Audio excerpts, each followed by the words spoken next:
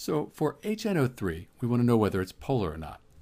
A good way to do that is to start by looking at the Lewis structure.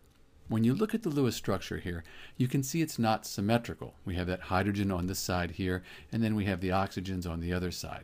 It's not a symmetrical molecule, and that means it's probably going to be a polar molecule. So here we have HNO3, the blue is the nitrogen, red oxygen, and the white, that's the hydrogen.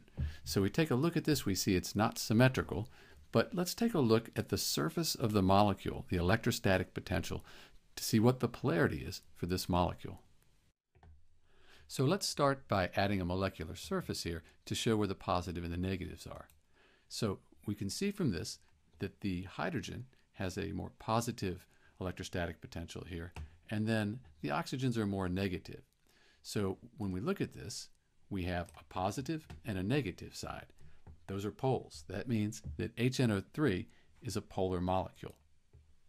This is Dr. B, and thanks for watching.